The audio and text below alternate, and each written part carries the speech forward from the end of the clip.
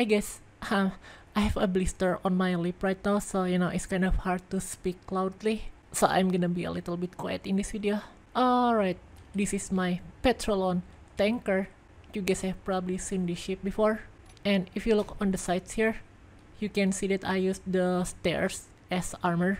This is mostly an aesthetic choice, but there's also a benefit to this. So if you ever crash your ship on Space Engineers, you know that damage can travel through the blocks and get inside things that are inside your ship as well.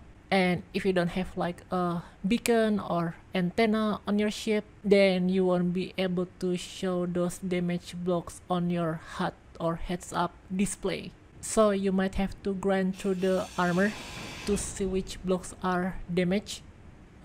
It just came off, what the hell. And it can be a little bit inconvenient, but well, if you have a see-through armor, you don't have to do that as much, because you know you can just see through the armor inside and see which blocks are damaged. Now obviously this kind of armor is not as good as normal armor for protection, so it's best to use this kind of see-through armor on ships that are not meant for combat. And also, this is not the only way to do see-through armor, by the way.